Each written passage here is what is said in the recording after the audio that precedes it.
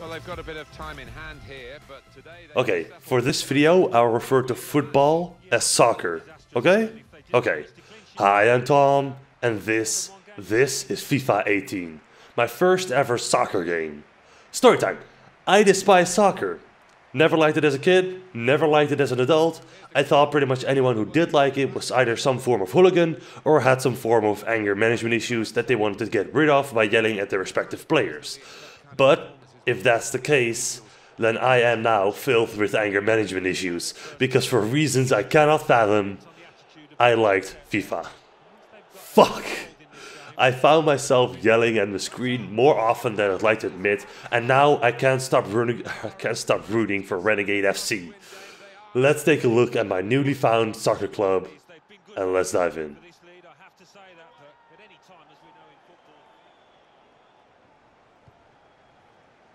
What FIFA lacks in great riots and hooligans in the streets, it makes up for by playing very well as a soccer game. Although I need to mention this a little bit further, I am by no means a soccer expert. Hell, I am probably extremely unqualified to make any objective arguments when it comes to soccer. However, I am extremely qualified to tell you that if you've never played a soccer game before, this does make you like it in a way that I've never seen before. Let's take an example here. My team was facing off a tough opponent who did not give in. Halftime was just over and the score was still 0-0. Right in the beginning of the second half, they score. Your morale's broken, but you know you have to get this win or it's all over. Then, the 73rd minute begins. Your opponent has the ball, he takes it in, you tackle him, but he sees it coming. They pull off a second score, but the kicker, he was offside. God has given you a second chance and you need to take it. There only 5 minutes later, it happens, you get a corner. You call a second man, you move him in, you aim, you place that ball as hard and precise as you can. It all goes in slow motion, but he scores! And the crowd goes wild. 1-1. You need to bring this home, but there is little time. The 86th minute begins. Time is of the essence. You get another corner. You decide to use the exact same tactics as last time, seeing that it worked. The second man shoots the ball as hard as he can, but it bounces off the keeper, back into another one of your men, and he scores! You're back into the lead, and you bring home the victory. Fuck yes! Whoa! It is hard to beat that feeling though, but I have to mention, while you're playing the matches, with the announcers going over your game as you are playing it, with the crowd shouting and screaming, it does immerse you. And before I knew it, I was screaming at my monitor towards my players that they did not go fast enough. In other words, that I will not repeat at this time. Aside from all that goodness, there's also a story mode in which you follow Alex Hunter, a new up-and-coming soccer star, which to be honest is generic as all hell. However, it is done well enough that you don't get annoyed by it. Okay. They do make pretty good jokes at times. Like, when you destroy a team completely, the game will advise you to ramp up the difficulty. And when you say no, they throw shade in your direction. Alex, a truly exceptional performance from you today. I think I lost count just how many times you scored. Almost seemed too easy for you out there, like watching someone play a video game on a skill level well below their ability. God fucking damn it!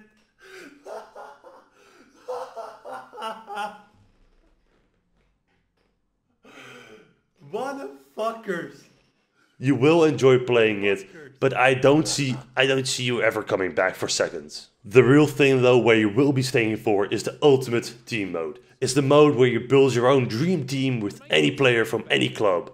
This is the team you will be using to run up against other players and AI when you're not playing the story. You can still use pre-made real teams as well, but I find it way more fun when it's your own team that's doing all the ass kicking.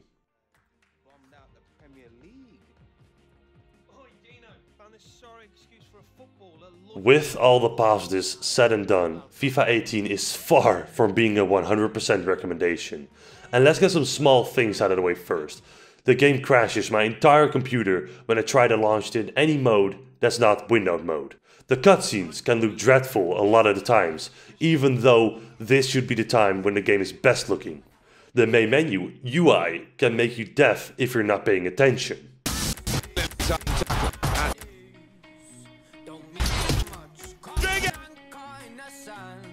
Target. It's over. Cost. The controls you use in single player are completely different in multiplayer, and for some reason it stopped me from using my mouse completely, which completely screwed me over. And let's not forget, last but not least, microtransactions.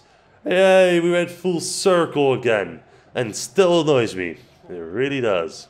However, most of these things can be fixed with bug fixes. There's one problem though that needs to be addressed, but I can't address it. Much like modern FPS games, FIFA 18 looks a lot like its predecessors. So much in fact that you probably didn't even notice that you've been watching FIFA 17 gameplay for the last minute. Yeah, I know. However, I haven't played FIFA 17 or 16 or any other soccer game for that matter. So if you're wondering if anything has changed since last year's edition, I can't answer that because I don't know.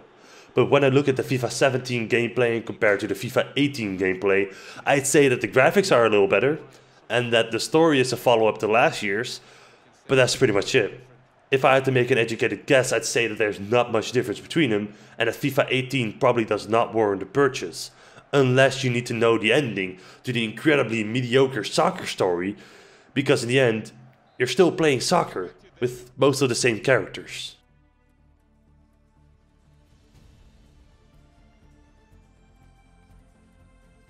Okay, I know we just hit a bit of a low point with the revelation that FIFA 18 is the 25th game in the series and that it isn't very original per se.